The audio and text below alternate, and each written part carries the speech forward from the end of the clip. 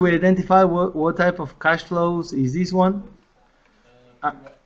And we have three types of cash flows, lump sums, annuities, and uneven cash flows. So we identify this as a lump sum. And then we find that the interest rate is 7% over 8 years.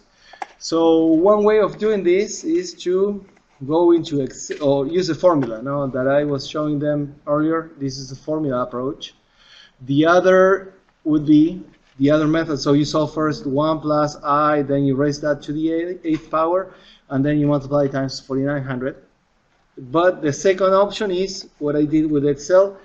I put all the inputs and then type, we're looking for the future value. So I type the future value.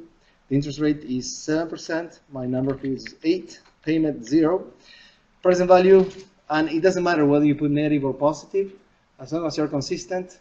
I assume I'm taking this to the bank, so I put that as a negative. But if you notice, the answer will be the same.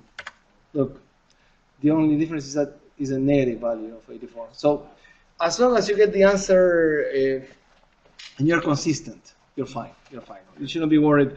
I'm not going to put a same answer choice, one as a positive and one as a negative. I'm not going to do that. So that's the answer to our first problem. Questions or comments? For those who were online, I hope you can, yeah, it seems to be working now. Let's try the second one. Now, on the test, do we only use Excel or can we use our calculators too? You can use your calculator if you want on the test. So I advise you to use Excel because Excel is a lot easier.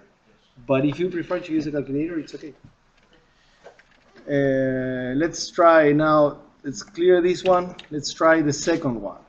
And this is the second question.